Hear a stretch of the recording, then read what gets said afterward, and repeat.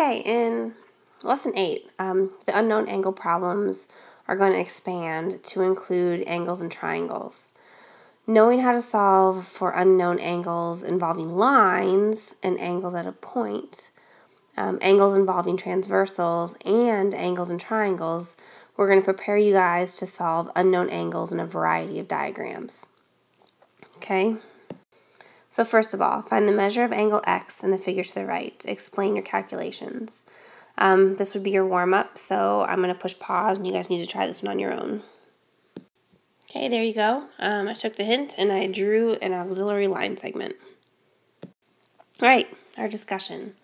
Let's get down to it. So first of all, we need to know that the sum of 3 angle measures of any triangle is 180 degrees.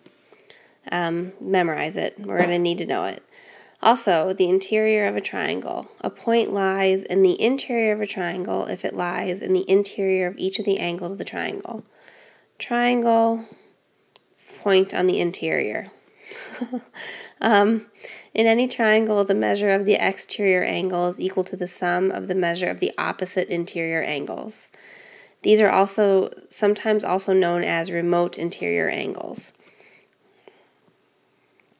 I just drew an exterior angle.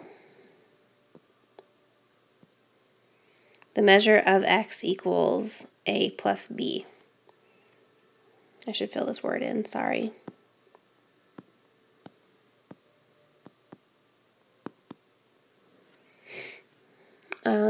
Remote.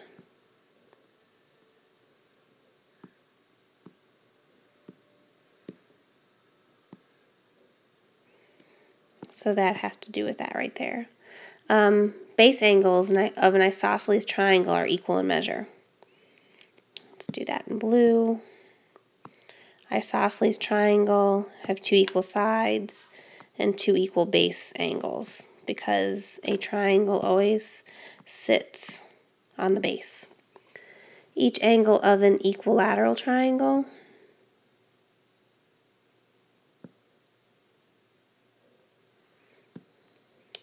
has a measure equal to 60. We'll take this one right here. Equilateral triangle means all sides are equal and all angles are equal, and if you take 180 and divide it by 3, you get 60 degrees each.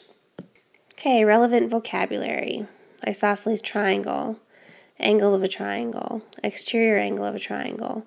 Go ahead and read them. We put some pictures to go with them on the previous slide.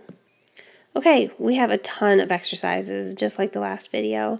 So I'm going to talk through a few, and then I'm going to start pushing pause, solving them, and you can see them after I'm done. Excuse me. So, first of all, find the measures of angles A and B in the figure to the right. I have a triangle right here, and I know 2 of the angles, so it's going to be easy to find the third. So 69 degrees plus 58 degrees plus A equals 180. 69, 58, 180 minus 127.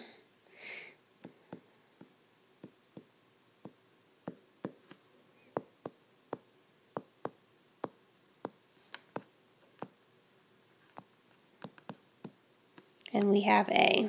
I'm going to go ahead and draw that in. A equals 53 degrees. All right. Now, let's look at this triangle. We now know that A is 53 degrees. And this is a straight line. I really need to know this angle so that I can use that angle in solving the red triangle. I can figure out that dot, and let's say that dot's going to be x. I can say 58, because it's a linear pair, or linear angle since it's more than a pair, plus x plus 93 equals 180. So I can actually solve this a few ways. I just saw the other one. Let's go ahead and solve for x right now, and then I'll show you the other way.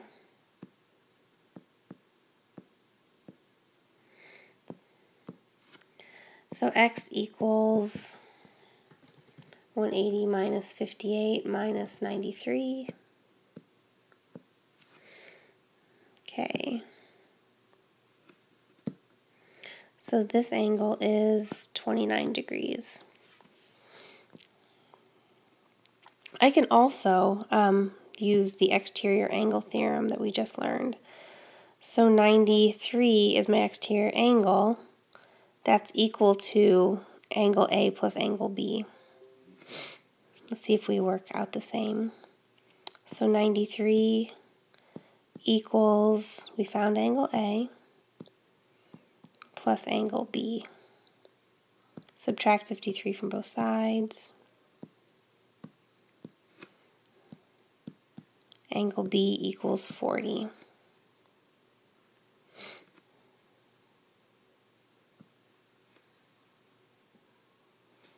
So we found angle A and angle B, but I'm going to take a picture of this and move to a new slide. Hold on.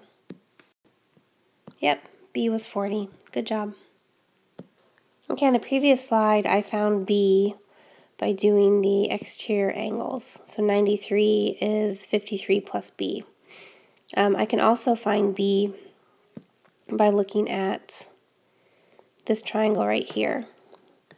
So B plus 53, which is this vertex, plus 58 plus 29, which is this vertex, equals 180.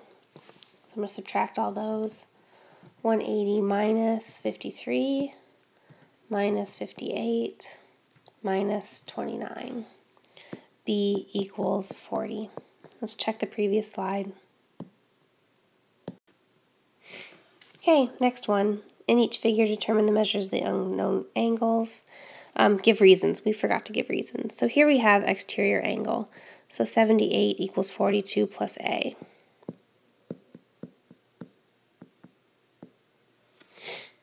(78 minus 42).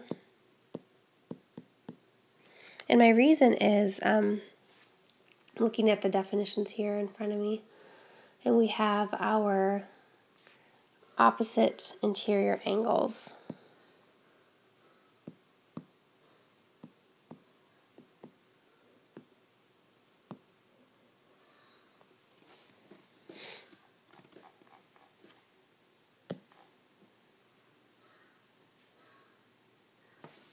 Let's see what I notice here, and you have to start noticing things in your drawings. This right here is an isosceles triangle. So we know the base angles in an isosceles triangle are the same. We know it's isosceles because these two sides have tick marks on them. So I could draw it standing up. Here's my base. So both of them are 68. So we know that the exterior angle of a triangle equals the sum of the two interior opposite angles. So B equals 68 plus 68. Let's see, 8 and 8 is 16, 12, 13, 136 degrees. I could also find that a different way. I could find out what this angle is, and that's going to be 68 plus the dot I just made equals 180. I can subtract 68, and my dot equals 44. Well, it's a linear pair.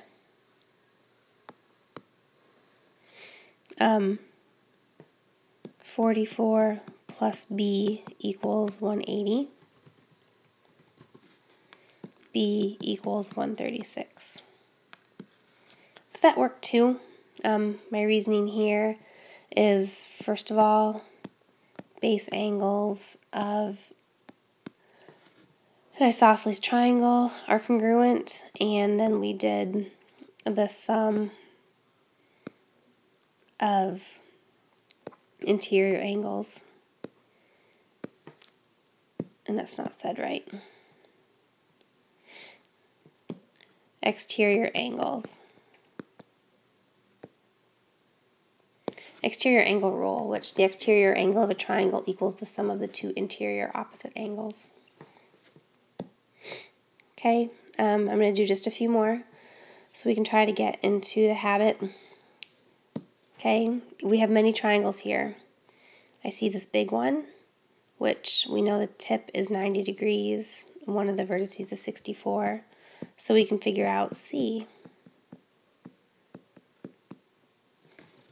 180 minus 90 minus 64.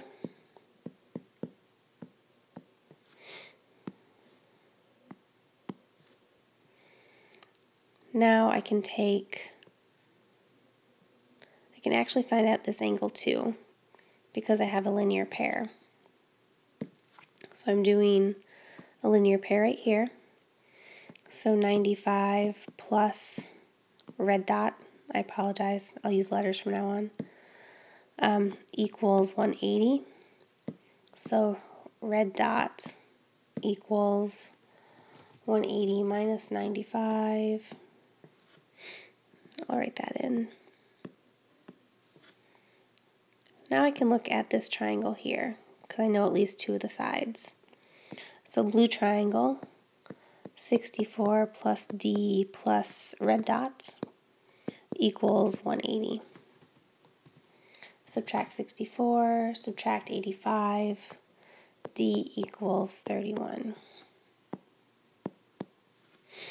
Okay, the reasonings I used, first of all, I had the sum of interior angles of a triangle are 180. Then I used a linear pair rule. And then I did the sum of interior angles is 180 again. Okay, I'm going to push pause and work through a few of these. I'll try to color code them so you can see them, and hopefully that helps make sense. So I'm going to push pause. This might not be the easiest way to do it, but this is the way my mind worked. Go ahead and push pause and step through the colors. Actually, let me write some more reasonings. This was linear pair, and this was sum of interior angles. Okay, go ahead and push pause. Let's see what we can do. Looks like I have parallel lines, so I can use my corresponding angles rules from the previous lesson. Okay, this one was a little bit easier. I knew the 78 is a corresponding angle, and then I can use linear pair with vertex I labeled X, and then I solved the triangle. Okay, more parallel lines. Let's see if we can make sense of it. I'm going to go ahead and push pause. All right, number 7. Go ahead and push pause and see if you can follow the color pattern. All right, I think I'm going to have to draw an auxiliary line here. Let's see what happens. Okay, I just made it bigger. So yeah, I'm going to draw an auxiliary line. I need triangles though, so this isn't like the auxiliary lines that we drew when we had parallel lines. So I need to make a little triangle here. Cool. So first I'm going to find X by using the interior of this triangle. Then I'm going to find Y because I have a linear pair. Then I'm going to find Z because I'll be using the interior of this triangle. And then I'll find H. So follow along with me. First of all, I have X plus 72 plus 25 equals 180. That's the sum of interior angles. X equals 83. Then I'm going to do a linear pair. So 83 plus Y equals 180. 180 minus 83 is 97. Then I have the sum of interior angles to find Z. So 97 plus 30 plus z equals 180. 97, 30, z equals 53. Then I have a linear pair with h. 53 plus h equals 180. H equals 27. 127, because I can do math. Okay? Okay, listen through that again if you didn't understand it. Okay, I have some more parallel lines, so I'm going to push pause, and I might be drawing an auxiliary line. We'll see what happens. Alright, first, so I drew these two auxiliary lines and found this one because it's corresponding. Then, with this line right here, I have some angles. So I have a linear pair here. I found out x is equal to 55. Then I have a linear pair here. I found y is equal to 65. Then, I think I'm almost out of colors. I looked at this cute little triangle here.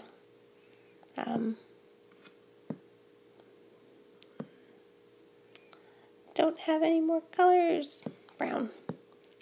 This cute little triangle here gave me x plus y plus I. Okay, the sum of interior angles. Okay, let's look at this one. Oh.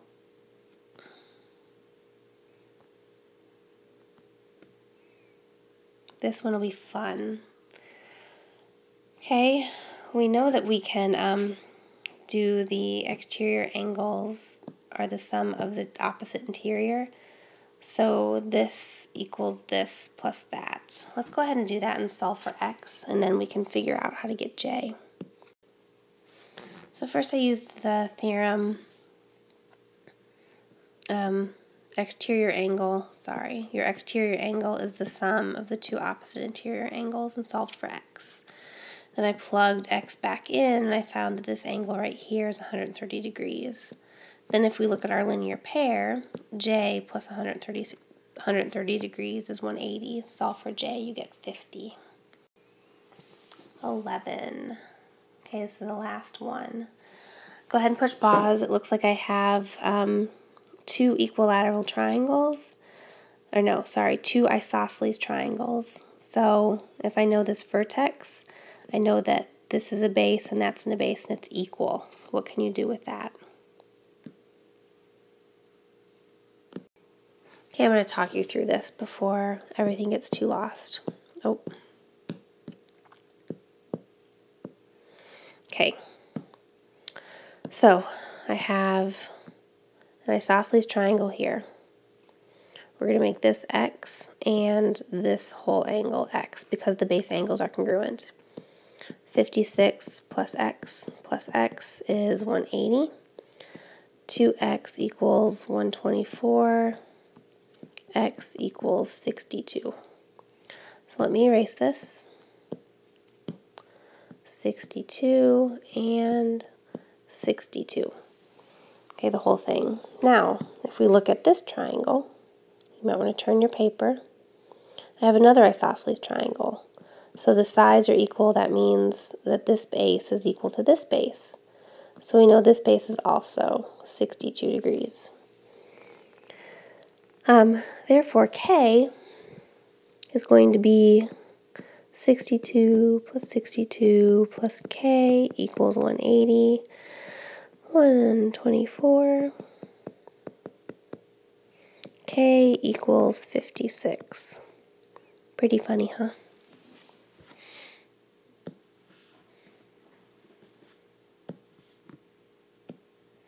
All right, in closing, what is the sum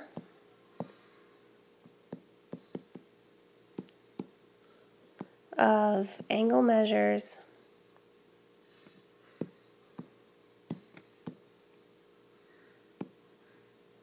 of any triangle?